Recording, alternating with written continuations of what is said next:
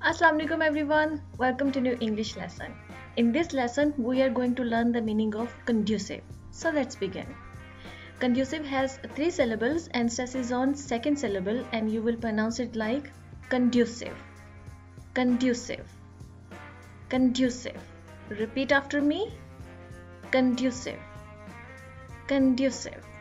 And it means helpful, favorable.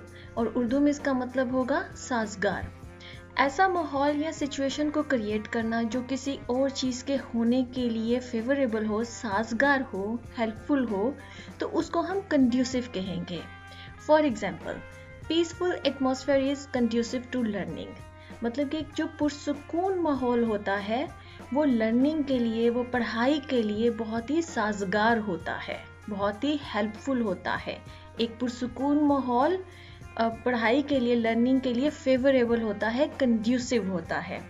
इसका उल्ट इस तरह से समझ लेते हैं कि stressful atmosphere is not conducive to learning. मतलब कि जो दबाव वाला, स्ट्रेस वाला माहौल होता है उसमें वो पढ़ाई करने के लिए, वो लर्निंग के लिए साजगार नहीं होता है. कंड्यूसिव इज़ एन एडजेक्टिव और इसका नाउन होगा कंड्यूसिवनेस और इसके सिनोनिम है कंट्रीब्यूटिव और productive of. Let's see some examples. Our first example is dark and quiet environment is conducive to sound sleep. मतलब कि जो एक अंधेरे वाला और खामोशी वाला जो environment होता है, माहौल होता है, वो एक गहरी नींद के लिए, पुरसुकून नींद के लिए साजगार है, conducive है. Our second example is smoking is conducive to poor health. मतलब जो सिगरेट नोशी है वो साजगार है एक बुरी हेल्थ के लिए, एक बुरी सेहत के लिए, इसलिए सिगरेट नोशी नहीं करनी चाहिए. Our third example is negative behavior is not conducive to maintain a healthy relationship.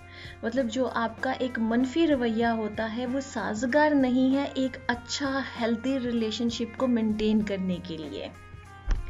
Okay friends, this brings me to the end of this lesson. I hope this lesson was useful for you. If you want to know any other word, do let me know in comment section below. I will make a video on it, and do subscribe to my channel. And if you like this video, please hit the like button, and I'll see you in next lesson. Allah Hafiz.